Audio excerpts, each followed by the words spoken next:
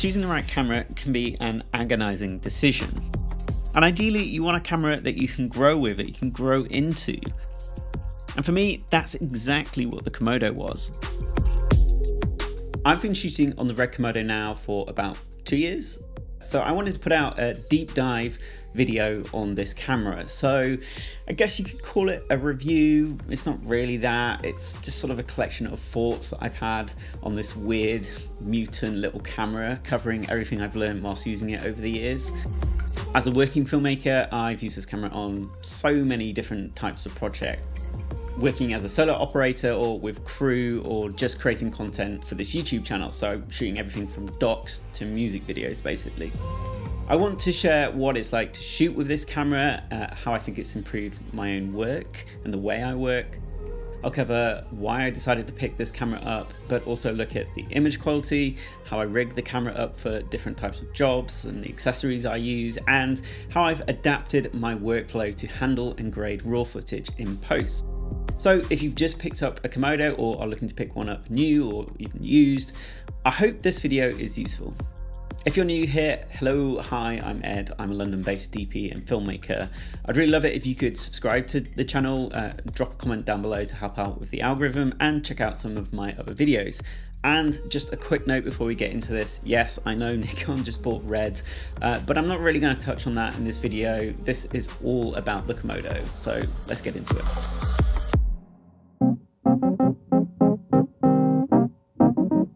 I moved over to the RED Komodo from this. This is the Panasonic EVA 1. It's a compact cine cam. It's got internal NDs, XLRs on the back, a little LCD screen, top handle. Just comes with everything you need to get shooting basically. You just need a lens and a battery and away you go. After a few years, this thing was starting to show its age and I just wanted a step up. You know, I looked at some of the other options that were available at the time. So Canon C70, the Sony FX6, the Ursa Mini G2 and 12K, and even Panasonic's BS1H, but none of those really seem to be a substantial step up from something like this to justify splashing, you know, another 5 or 6 grand. The Komodo, however, just seemed to offer something a little bit more, and seemed, on paper anyway, to be a worthy successor of my EVA.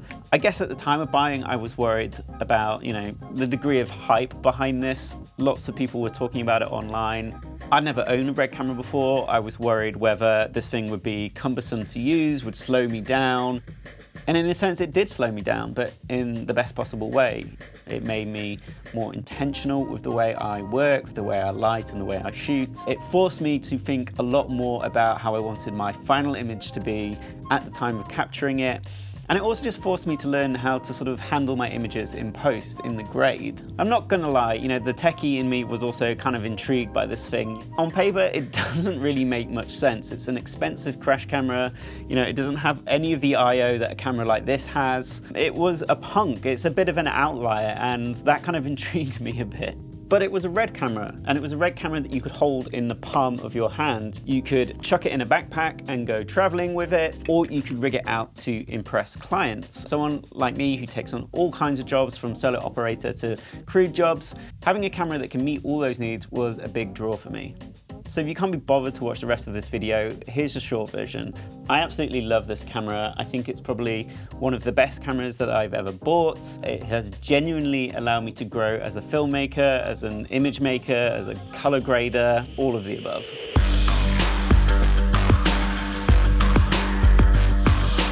The Komodo has a 6K Super 35 sensor. It's what some people call Super 35 Plus, in that it's on the wider end of sensors for that format, with an almost 2:1 aspect ratio. You get a bit more real estate than you would on a typical Super 35 sensor, which is good news if you need to crop in to the sensor, which you generally need to do on RED cameras if you want to shoot in higher frame rates. So it just means you start off with a slightly wider field of view. It's not quite full frame, but it's sort of in between Super 35 and full frame. It also has a global shutter, which means the whole sensor is exposed at once rather than line scanning downwards, which is what you find on typical CMOS sensors. Honestly, when I was first looking into the Komodo, you know, I thought this would be a bit of a bonus, a nice thing to have, but since shooting on it, I can tell you it is a big deal. It definitely just opens you up to using more motion in your shots. And motion just takes on this kind of like different quality than it did when I was shooting on cameras like the EVA 1 or even my Lumix S5 2X. The motion in the RED Komodo just has this lovely cadence, this, I don't know, flowing cadence to it, I would say. It doesn't have any of that rolling shutter or jello effect that can be found in other cameras without a blippable shutter. Here you have a nice example of the limitations of a rolling shutter sensor, such as that found in the Lumix S5 2X. The problem with these sensors is that they capture an image or a frame by scanning from top to bottom. There's a bit of a delay involved in capturing the first part of the image and the final part of the image at the bottom. So if you have fast motion or something like a flashing light, the top part of the image may render that flashing light as on, and by the time it's scanned to the bottom, that flashing light may have cycled off, creating a sort of tearing effect where that light is only shown in half of the frame. On a global shutter camera such as the Komodo, you just don't see that. You either see the light rendered as on or off, because the whole image is rendered at the same time.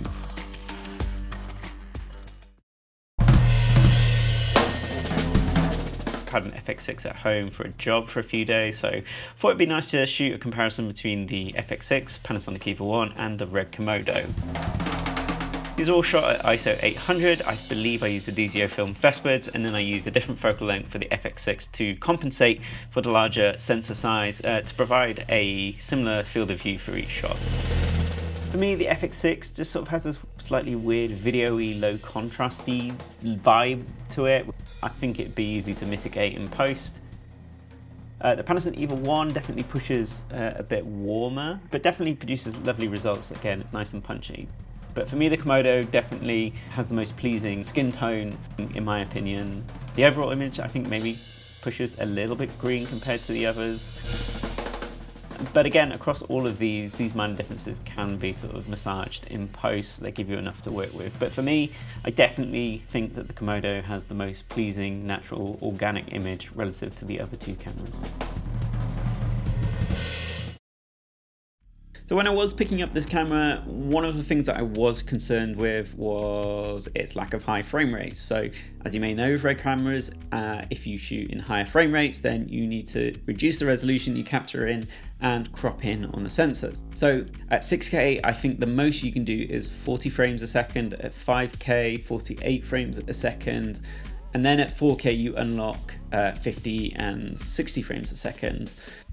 Generally over the years, I've not actually had any major issues with the limited frame rates for what I shoot. I don't tend to shoot anything above 50 or 60, and actually I've just become very accustomed to shooting in 40 frames a second. The one thing I would note about 40 frames is that you just need to be careful with indoor scenes, with light frequencies, as if you're keeping 180-degree shutter, you will probably get some strobing, like if the lights are set to 50 Hertz. Resolution-wise, I always capture in the full 6K. I think originally I was concerned that this would be overkill, but it's become kind of my new standard. I think it's a great middle ground of giving you the flexibility in post without having to deal with crazy, 8K file sizes or performance issues. And that would be one of the main things that would sort of hold me off from upgrading to something like the RED V Raptor. I'd kind of love it if they released a 6K global shutter VistaVision camera at some point. I think there would be like a really nice market for that. It's always difficult to put this stuff into words, I think, but the Komodo image just has this thickness to it, I would say. It's full of color, it's not over sharpened, it's not too digital looking, but it is still full of detail. It doesn't have this problematic noise reduction applied that you find on a lot of other modern digital cameras. This thickness I talk about, it's around the gradient of colors. Even in poor lighting, it holds up. Skin tones always seem to hold up unless you're really pushing it. And that's obviously because, you have a 16-bit file to work with rather than, whatever you might be shooting on compressed media, 10-bit or even 12-bit B-roll. But I'm not going to lie, it definitely took me a good 6 months to get in step with this camera and understand how to get the best image out of it. I look at the first video I rushed out after having this camera, after 24 hours, and there's lots I don't like about it. It looks overexposed, the colors are oversaturated, and that's okay. You grow with your camera, and the Komodo definitely gave me a lot of headroom to work with, and over the period of time that I've been using this camera, I feel like I've got better and better at working with it. There is a bit of a learning curve into getting over it. I wouldn't say it's a particularly long or aggressive learning curve, but you definitely need to, learn how to use it, how to collaborate with it to get the best results that you want. I've said it before and I'll say it again, if you put garbage in, you're going to get garbage out. The Komodo is not a magic trash converter. So here's what you need to know. The Komodo obviously shoots RAW. ISO is basically just like a monitoring LUT. So you pick your ISO, and then you expose your image for that chosen ISO. And by toggling the ISO on the camera, you're basically seeing what the image would look like at that ISO in post. The Komodo is not what you might call a low light beast, but it's definitely capable of capturing beautiful, competent images when exposing properly at ISOs 1000 and 1600. It's just not going to allow you to sort of see in the dark like other cameras can. And I kind of think that the modern lineup of cameras has really influenced our expectations and perceptions of what a cinema camera or compact cinema camera should be. The camera's not serving like a black box doing lots of hidden noise reduction and sharpening without any control over it. The Komodo is shooting RAW, and it's a RAW image that you get to work with in post. The main thing that I think confuses people is that there are two statements, and they go, ISO has no bearing on the image that you're capturing on the RAW sensor, the RAW data. And then they'll go on to say something like, if you want to capture a dark scene, you should shoot at a low ISO, and if you want to shoot a bright scene, you should shoot at a higher ISO to protect your highlights. And I think that's where a lot of people get confused, because they hear the first statement and they're like, well, I thought ISO didn't have any bearing on the image coming into the camera, so why are they then telling me to shoot at a higher ISO? So what you're effectively doing when you change the ISO on the Komodo is you're remapping its limited dynamic range. So lower ISOs reallocate the dynamic range into the shadows. So if you're shooting a low light or low contrast scene, it's better to shoot at those and expose for those lower ISOs to get less noise and more detail in your shadows. And vice versa, if you're shooting a bright contrasty scene and you want to preserve those highlights and get a nice roll off in the highlights, expose for higher ISOs like 1600 or 3200. This is a really quick example of what I'm talking about. We've exposed the same scene at 4 different ISO levels, so 800, 1600, 3200 and 6400. Obviously, we're increasing the exposure by a stop each time, so I'm also cutting the light coming into the sensor by a stop by just reducing the shutter angle each time. So each shot has the exact same exposure. When we get it in post and we pull everything down by the same amount in each shot, this is where we really see what's going on. So as we cycle up through the ISOs, we can see detail returning in that LED light. And then if we look at the RGB parade, we can see some very stark differences between ISO 800 and 6400. The clipping point on ISO 800 is really severe and low down. As you go up, that clipping point increases. You're getting more range in your highlights. You're getting more roll off, more detail. So if you're exposing something with a lot of detail in the highlights and you really want to protect that detail at the brightest parts of the image, shooting at a very high ISO is going to give you that maximum latitude. I think the other thing that confuses people is when they hear something like the Komodo has a native ISO of ISO 800. If you are exposing at ISO 800 on this camera and targeting that ISO, you will get a sort of balanced range of highlight and shadow detail above and below middle grey. It's probably better to protect the highlights from clipping because it's almost impossible to bring that detail back and have slightly noisy shadows which you can run noise reduction on than the other way around. That's part of the job, the eternal dilemma of being a DP with a camera with limited dynamic range. You have to make those choices of what you're going to sacrifice and what you're going to save. Hello, I just wanted to cut in and say thank you to today's sponsor, which is Audiio with 2 eyes. I've used tons of music libraries over the years, but I've recently moved over to using Audiio. They have an awesome collection of tracks, and they also allow you to break those tracks down into individual stems, which is great. But they also have some amazing search tools, which just speeds everything up, which is really important in music libraries. The first is Bolt, which helps you find similar tracks to the one that you're previewing. You just click the little icon and some AI wizardry pulls up a bunch of other similar tracks, but perhaps the coolest and most killer feature for Audiio is Link Match AI. Again, this uses clever AI wizardry to match basically any song that you link from places like Spotify or even YouTube to similar tracks in their library. Honestly, I was a bit skeptical about this at first before I used it, but it has genuinely saved time in my workflow. No more music library trawling. And you know what? They say time is money, so on top of that, to save you even more money, I've just got a discount code that gets you up to 70% off a pro plan. So jump down to the description, click my affiliate link and enter the code PROCESS70 at checkout to get that chunky discount. Okay, back to the RED Komodo. The traffic light system just gives you this fantastic visual aid to quickly check in on your exposure whilst you're shooting, something that I wish all cameras had really. Here we have the top screen of the Komodo. You can see the traffic lights here. So they're basically 3 bars, colored bars. These are the red, green and blue channels of the raw data.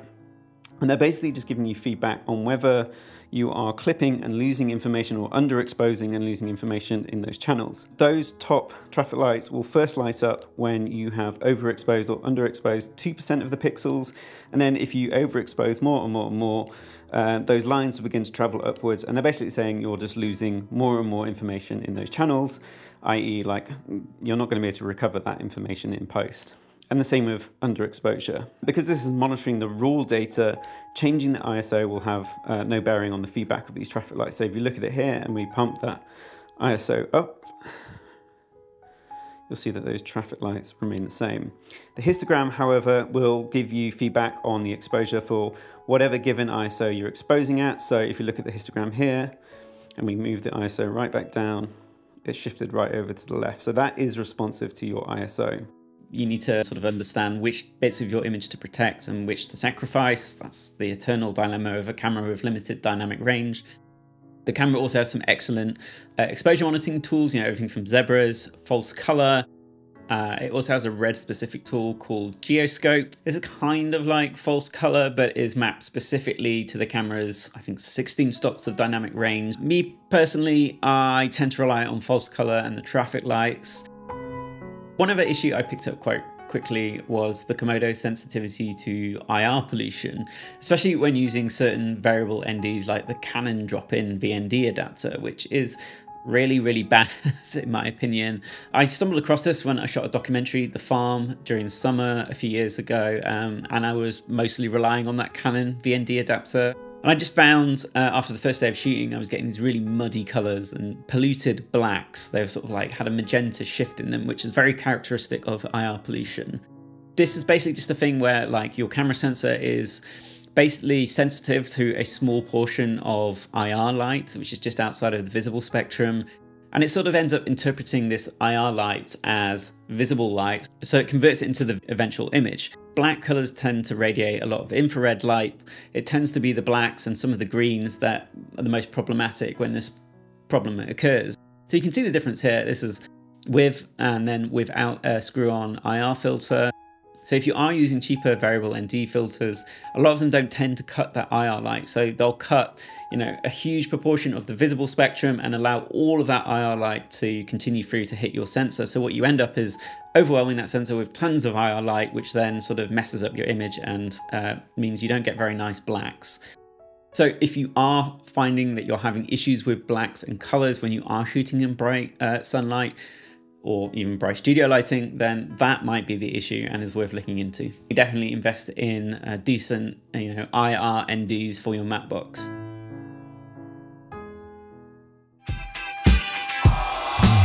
Can I be your fantasy? Can I be your inner dream?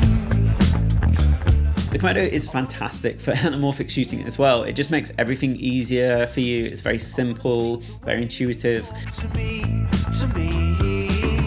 Not only does it give you an abundance of anamorphic shooting formats covering nearly every single lens type available on the market right now, it also automatically de-squeezes the footage for you ready to go in post, which is fantastic.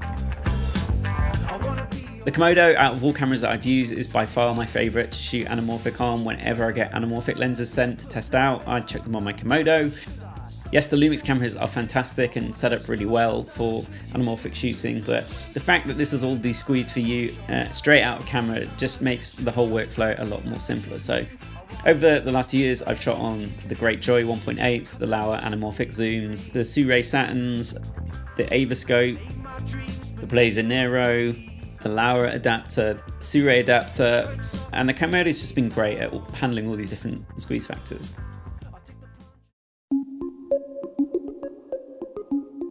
When I first got the Komodo, I thought I'd be shooting the bulk of my projects in ProRes. So this camera allows you to capture full sensor, but at a 4K resolution in ProRes and saving RAW for the more important projects.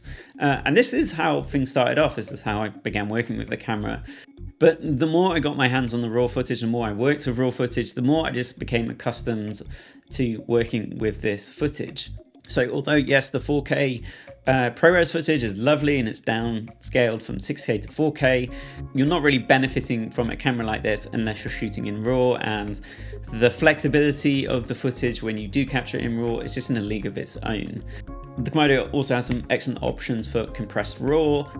Although at all points you're going to be dealing with large data rates, it does give you 4 levels to choose between. So generally I capture the bulk of my stuff in the LQ quality, and then for most of the YouTube content I capture at the ELQ level.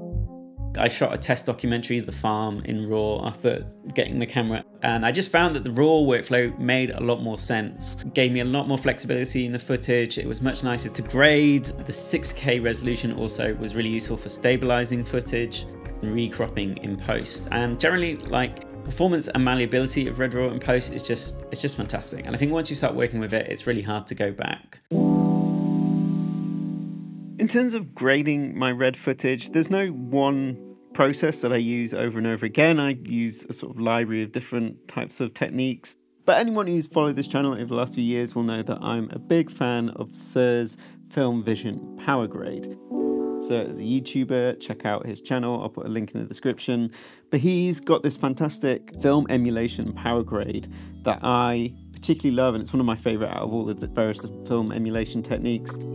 So I've used that for the last few years, and he recently brought out a version 2 of this power grade, which I've just in the last month started moving over to. It's much more streamlined. Lots of the stuff that you see on this YouTube channel is graded with that.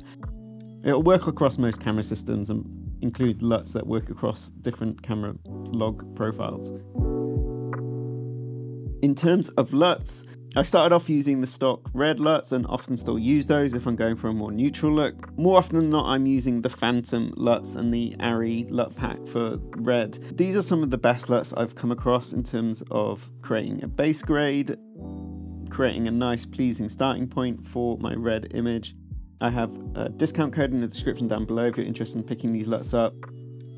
In terms of the creative LUTs from Phantom, in the short doc I made last year, the studio, I used the Eastman LUTs, and I've also used the Vision and Teal LUT in professional work as well. So really recommend checking these out. In terms of stuff like Dehancer, I've experimented with this over the years, but I've never really gotten on with it and just don't love it. Maybe when I've had a bit more time with it in the future, I'll move over to it. But for now, I'm really happy using the tools I've mentioned. And I'll use a combination of these techniques across the majority of my work and the majority of the stuff I'm putting out on YouTube. Sometimes I'll also combine it with the film print LUTs in Resolve. You know, it all varies on a project to project basis.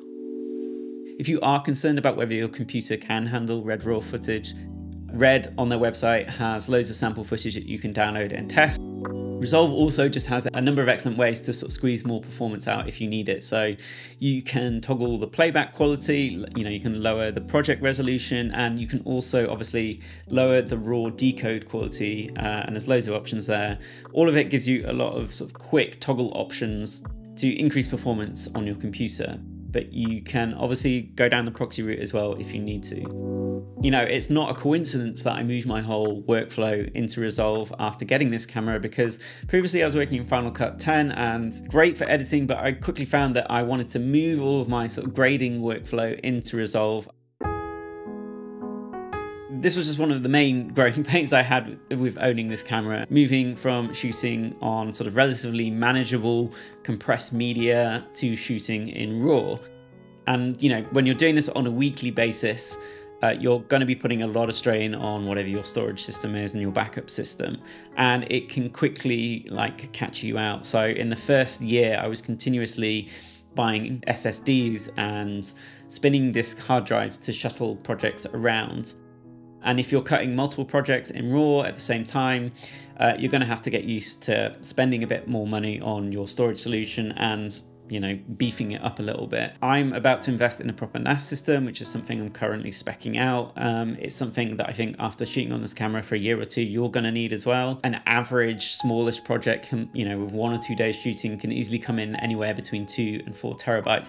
If you're backing it up and you've got 3 of those projects on the go at the same time, then you need that capacity to manage all of that. Again, a big thing that a lot of people made a lot of noise about. My Panasonic EVA 1 had to be black balanced, similar to black shedding, sensor calibration, so it wasn't completely alien to me. A lot of people who, again, are coming to these kind of cameras for the first time, you know, get in a bit of a muddle about it and get a bit stressed out. Where possible, black shade at the beginning of the day of every shoot. It's always going to give you the best results, but if you don't or you forget, it's not going to be the end of the world. Basically, when you calibrate the sensor, it is good to go within a certain temperature range. I think it's +5 or -5 degrees either way. And the camera will tell you if it's outside of that calibrated range. So it has little symbols and they will be green if you're, you know, basically good to shoot. If it's gotten too hot or too cold and the camera needs to be recalibrated, it will tell you. So as long as you're monitoring that, you should be good. You know, when I'm shooting YouTube content, I rarely black shade. From whenever I black shaded it previously on a professional shoot, I've never noticed any huge issues or any weird things happening with the image.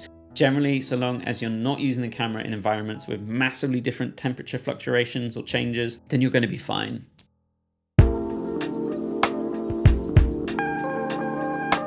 What I love about the Komodo is that I can take this camera out with an absolute bare bones setup. So over the weekend recently, we were testing out some new lenses and we just went out on a walk and I chucked Komodo in a backpack with a single small V-mount battery and the outrigger handle. And I just used the top monitor to monitor the image and shoot whilst I was going. So this is really useful when I'm traveling and testing stuff out for this channel. You can have a really slimmed down shooting package, sling it in a smallish backpack. It's just a great camera to walk about with, which surprised me. It means that if you are sort of a run and gun filmmaker, it's got you covered. It's really nice to sort of cradle and shoot with in this smaller configuration. I feel like it's a perfect form factor for handheld shooting. The Komodo body itself has quite a nice heft to it, and then when you add a lens and a small V-mount, it's just very nicely balanced, and it does come with the benefit of providing some nice stabilization and smoothing out those small camera shakes, even on a smaller setup. The power up time is probably going to be one of the biggest drawbacks for anyone coming from another camera, especially a DSLR, which, you know, might boot up in seconds. The Komodo is going to probably take 20 to 30 seconds. The top screen, it's okay. Like, it's fine, it works. It's not as responsive as I'd like it to be, which can be quite frustrating, to be honest. I don't know why it is so slow and unresponsive, but it gets the job done. You know, when I'm out shooting YouTube content, I can easily get away shooting without an external monitor, and that's fantastic because, again, it just allows for this really streamlined and small shooting package. You can punch into the image on the top screen to check your focus, and it has various peaking modes to help confirm that. I obviously definitely wouldn't recommend doing that on professional jobs, but it certainly can be done in a pinch. I think one other thing I want to highlight, which is quite surprising, is that when I first picked up the RED, I thought it was going to be incredibly technical and difficult to use, but it was the absolute opposite. This camera is so simple to shoot with.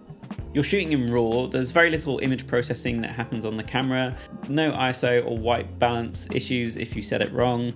You're pretty much booting the camera up, shooting your resolution, frame rate and shutter speed, and then you're good to go, and that's all you really need to monitor, you know, outside of your exposure and stuff.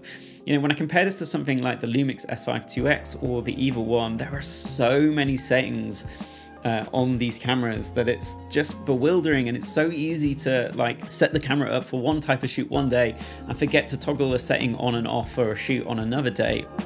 It's so streamlined that you don't have any of that to worry about, and it's just all about focusing on getting the best image possible. If you're shooting in RAW, you're either exposing it properly or you're not. This is my RED Komodo rig, the rig I use for probably 90% of jobs. The heart of it all is the bright Tangerine left field system. This consists of a base plate and some side plates. You can see these little side plates here. They just add some handy little mounting points to the side of the camera without sort of adding too much additional weight or bulk. I use the outrigger handle. It is expensive for what it is, but it just works and it does what it does very well.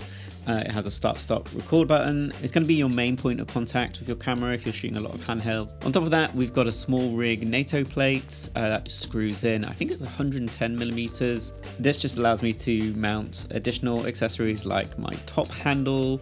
Power, I'm using the Tilta Advanced power plate V-mount. Pretty much lived on my camera since I got it. It has a bunch of expansion ports. So we've got some 2-pin LEMOs, DTAP, USB, and then some timecode expansion.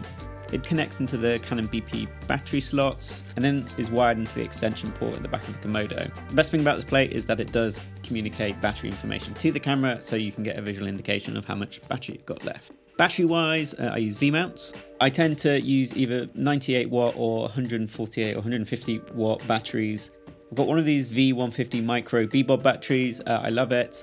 I think you could probably get through a whole day on just 2 of these. I don't own many RF lenses. I think the Nightwalkers are the only native RF lenses I use. Obviously I need a lot of adapters. Got the Canon VND adapter, and then the Canon EF speed booster 0.71 times. Trying to be a little bit more intentional when I use the speed booster and not just slap it on all the time. Thing to note about the speed booster is because the Komodo sensor is slightly wider than other Super 35 cameras, when you times the crop of the Komodo, which is about 1.33, by the speed booster, which is 0.71, you're actually getting back to more than full frame. So you've got to be careful, especially if you're shooting on full 17:9 sensor, that your lenses aren't going to vignette if they only cover up to full frame. I use the Vespids and I do notice some vignetting at the corners, especially when I'm shooting in 17:9 mode. So just be careful. I'd definitely test it out if you are going to be using a speed booster. I predominantly shoot on the DZO Film Vespids. I have them in EF mounts. A full set, I've had them for a few years. In terms of focal lengths, I tend to bounce between 21, 40, 35 and 75 the most. I would say with the speed booster, the 40mm is a great all-rounder. In terms of storage, I use these Angelbird AV Pro CF cards. I have 2 of them and they're 1 terabyte. I use these now for 2 years continuously, day in, day out, and I have never had any issues, touch wood. Top handle, I've got a few. This is just an old SmallRig one, which just tends to be my favorite. It has lots of mounting points, has this nice swivel function. Monitor wise, I started off with a 5-inch, but ended up moving on to this Atomos 7-inch Shinobi, just because once you've got the red overlay on your image, it does take up a bit of real estate on the monitor. And then I use this ARRI locking pin connection, and I connect that in line at the top of the handle. Where possible, I follow the SDI protocol. You know, there's been times where the cable's been pulled out or whatever and I haven't followed it and the camera has been fine, but generally for best results, just follow that. Audio wise, since the beginning, I've been using this Zoom F3. It's a tiny 32-bit float recorder, 2 XLR inputs. This just connects to this little bright Tangerine side plate, cheese plate, which has a NATO attachment. I think it's designed actually to go on the other side of the camera. And this is a really nice idea because then it allows me to have a sort of side XLR attachment that sort of fits around everything. And it's got the NATO rail, so it's very quick to pull off if you need to swap cards or, you know, just go more lo-fi. And then because of that, it's quite easy just to sort your cable management out underneath. And then this is just the base plate. It's the bright Tangerine left field system. It connects into a ARRI dovetail plate, which pretty much permanently sits on my tripod. It's got 2 points of release from the tripod, so you can take the whole camera very quickly off the plate, or you can take the camera with the left field plate off the tripod and keep the rods connected. Honestly, really recommend the bright Tangerine ecosystem for your Komodo. I started off with a SmallRig cage just to get me going and quickly got this. It is fantastic. It just works. Because I also like to shoot shoulder mounted, it perfectly integrates with their bright Tangerine Casbar system, and I use that when I want to shoot shoulder mounted. To get into that shoulder mounted setup and to get it working, this took me a while to figure out, but I just connect a little iFootage spider arm to the top handle, and that pushes the monitor forward, and I use that longer cable to cable it in.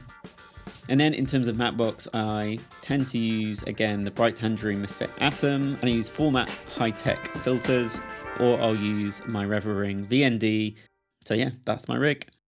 One of the Komodo's secret weapons is definitely the RED control app. And honestly, this thing is incredible. And it's just now integral to my operation of this camera. I honestly can't understand why other camera brands haven't quite nailed this wireless camera control app in the way that RED has, because the app is just so good. It's like fantastic. It adds a whole other layer to operating the camera. On most shoots now, I'll bring my old iPad and I will monitor the image on the iPad. If I'm interviewing someone, I have full camera control from my lap on the iPad. I have a nice image to monitor. I can check focus. If I'm on an autofocus lens, then I can adjust focus, f-stop. If I'm working with an assistant, they can monitor the image whilst I'm monitoring from my production monitor. It can double up also as a great client or director's monitor. There's been so many times where I've like impressed the client by just whipping out my iPad and like, here you go, you can have a look at the image and what I'm shooting, see what my camera sees, and they love it. It's super stable and reliable. It doesn't drop connection. Everything is super customizable to how you want. You can change the layout, the orientation, all that sort of stuff. Shooting YouTube stuff with it, if I shoot my talking head with this camera, it makes life so much easier because I can just use my iPad, I can trigger record, I can monitor the shot and make sure everything is good. You can get playback on it as well, which again is just great for showing clients quickly.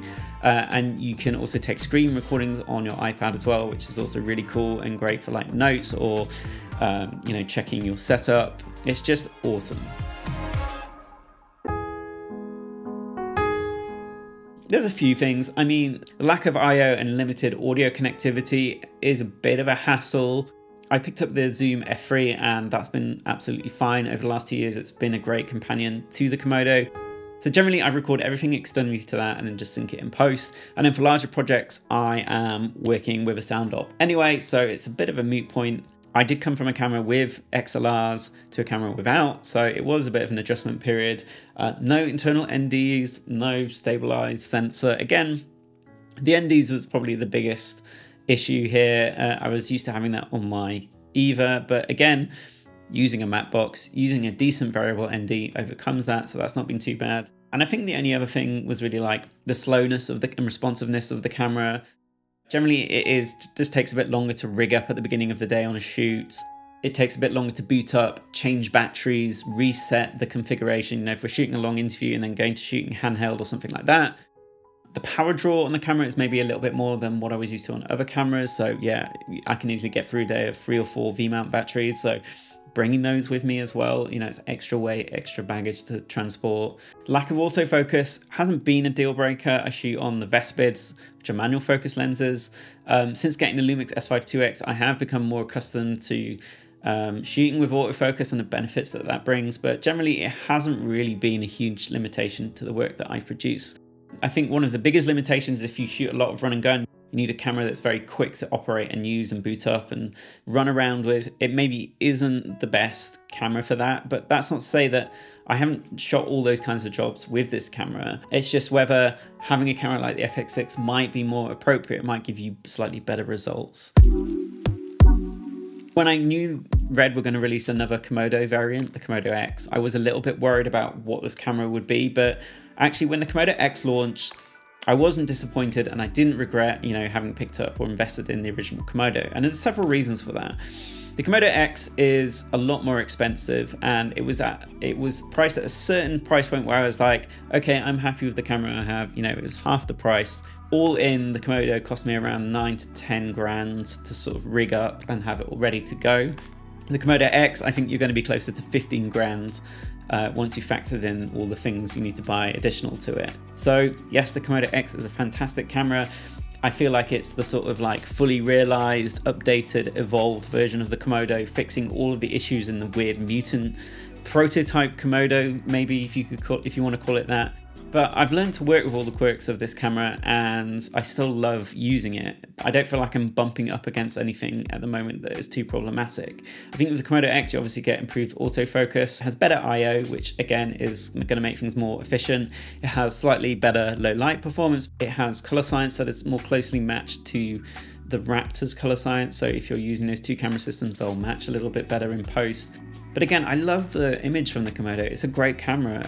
And I think if you are going to be picking up a Komodo secondhand, The price has dropped quite a lot since it was first released, where the Komodos were a lot more scarce and the used price was a lot higher. Now I think you can get used Komodos for between £4,000 and £5,000, maybe even lower.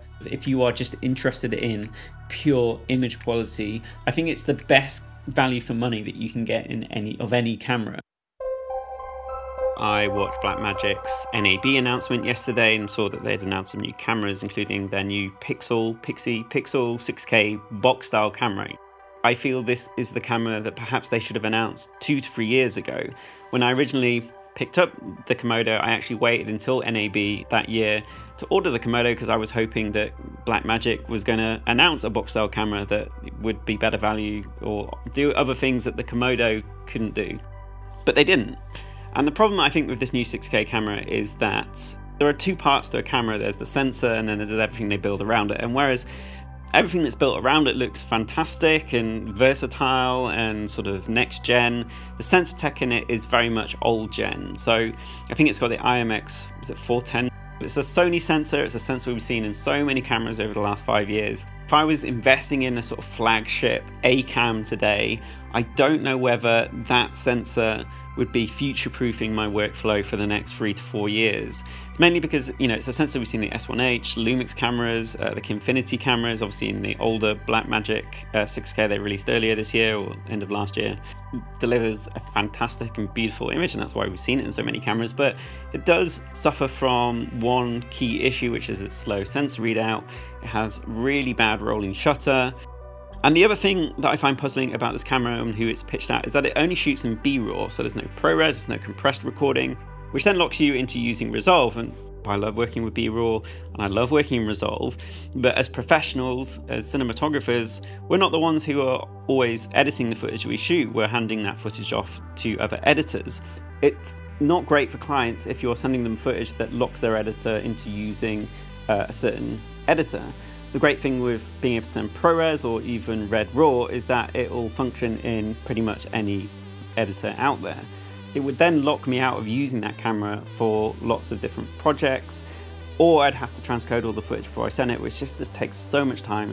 I think therefore it lacks some of that versatility that a lot of people at that end of the market are going to need. So I would question that even though it is aggressively priced at around the £3,000 mark, you know, for around £4,000 now you can pick up a used FX6 or Komodo. And I just wonder at that price point whether those cameras offer more versatility for professionals at this end of the market. So yeah, that's my thoughts on this new camera and this new release. I'd be really interested to know what everyone else thinks down in the comments down below, so let me know.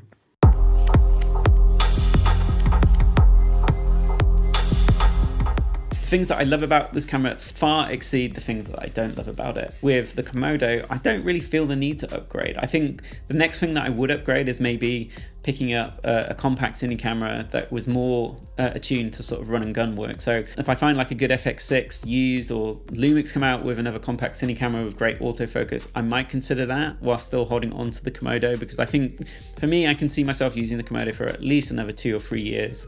And the only reason I'd want to pick up another camera is if I start taking on more jobs that might need something like autofocus and might benefit me from that. I love the Komodo OG so much that it's going to be sticking around for a few years. It doesn't have to worry about getting the boot anytime soon. There are tons of stuff I could talk about, but I think this is getting long enough anyway. If you have any questions about working with the Komodo or buying a Komodo or anything I haven't quite covered in this, please just drop it down in the comments down below. I have affiliate links to all the kit mentioned in the rigging section of this video, also in the description, so if you want to purchase or pick up any of those, please consider using the affiliate links. It really helps support this channel. Anyway, if you've made it this far, thanks for watching. Consider subscribing if you're not, like the video, drop me a comment, but that's it. Until next time, see you later.